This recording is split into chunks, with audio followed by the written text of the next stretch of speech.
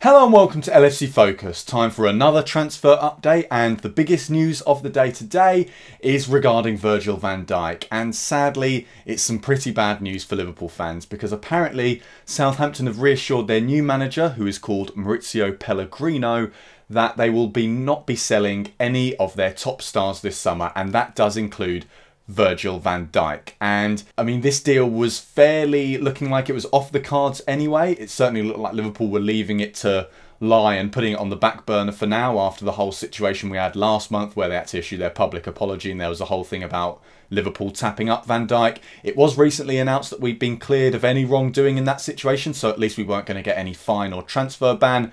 But for now at least, it does look like Virgil van Dijk is not going to be for sale, and I think this is a general kind of sign of the direction that Southampton are trying to take themselves into after they've been quite a selling club for the last few years. Liverpool fans will certainly know that with the amount of talent that we've bought from them over the past few summers. They've brought through a lot of good players through their ranks and have tended to sell them once they've actually had a breakthrough Premier League season. So it looks like they're trying to change that. They're trying to adapt their style in terms of developing players and turning them into pretty good, impressive Premier League players, and trying to turn themselves into a club that doesn't sell that talent and keeps it on and can build themselves up to being a bigger and better club in the Premier League. So for now, it does look like the Van Dijk deal is off. It might maybe come back into the frame later on in the summer transfer window. Obviously, it's a long window. It goes all the way to the end of August. So the situation with Van Dijk and the Southampton manager could change. They could not get on. They could get on really well, and it could turn out that Van Dijk actually does want to stay at Southampton. So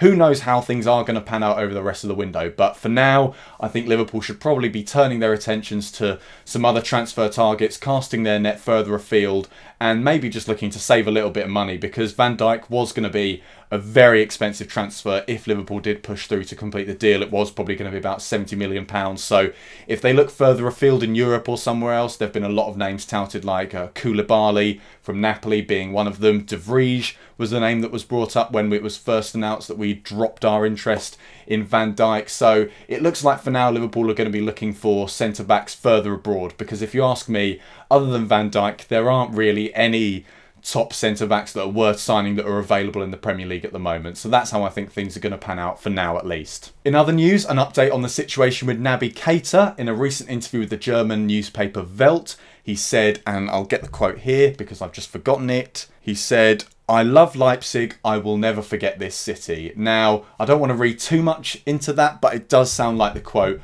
of a man who is looking to leave his club. And when you couple this with the fact that Naby Keita does apparently want to leave RB Leipzig, he is very interested in a move to Liverpool to work under Jurgen Klopp, it's starting to suggest like Liverpool may be getting closer and closer to being able to push through this transfer. But for now, it still feels like it's very much in limbo. RB Leipzig still hold pretty much all the cards. They don't need to sell, like I said in the last video.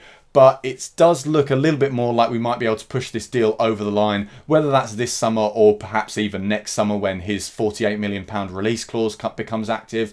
But it is a little bit of a boost. And obviously the Van Dijk news is also kind of a boost for the situation with Naby Keita as well, because if Liverpool wanted Keita and Van Dijk and they were both going to cost £70 million, it did look like both of those deals might be ever so slightly in doubt. But if we're dropping Van Dijk and we're going to look for some centre-back targets that are a little bit less expensive, then if Naby Keita is our only massively expensive signing in this transfer window for a fee of £70 million, then it's slightly more likely that FSG may give Klopp the funds to help push this deal over the line. Elsewhere, Joe Gomez was today linked with a move to Brighton on loan.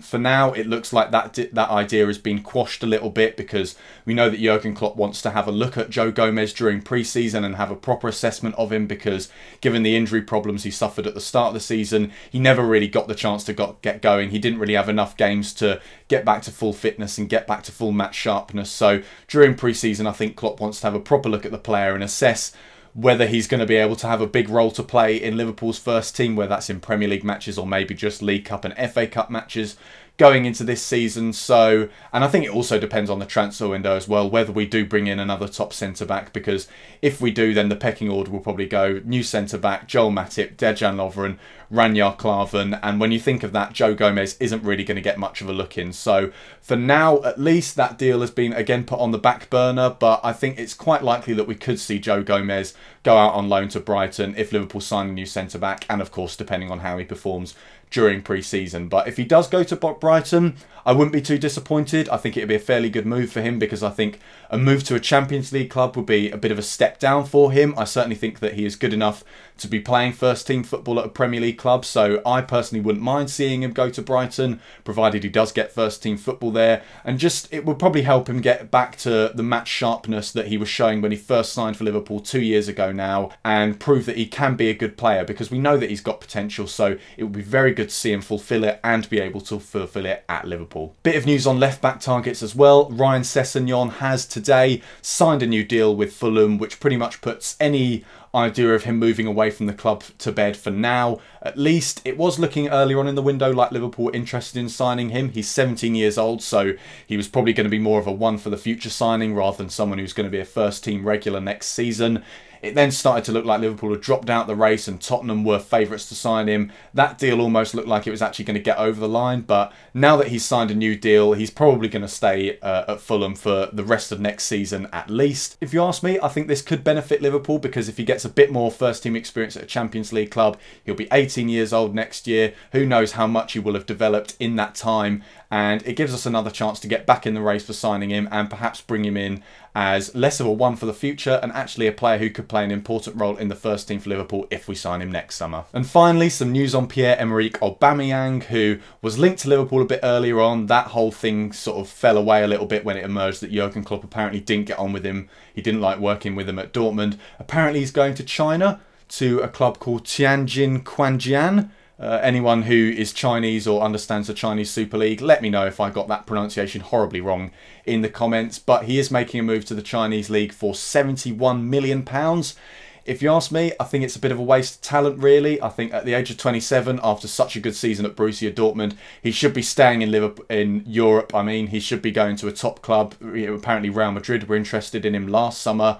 So it is a bit disappointing to see him move away, but I can understand now why Jurgen Klopp dropped the interest in him, because if he's moving from Dortmund to a club in the Chinese Super League for £71 million, it looks like that deal is mainly motivated by money, and any player who's mainly motivated by money and not success on the football pitch is not the kind of player that I think Liverpool should have, and I don't think the kind of player that Jurgen Klopp is after. So I can see now why we dropped that deal, even though he is a top quality player.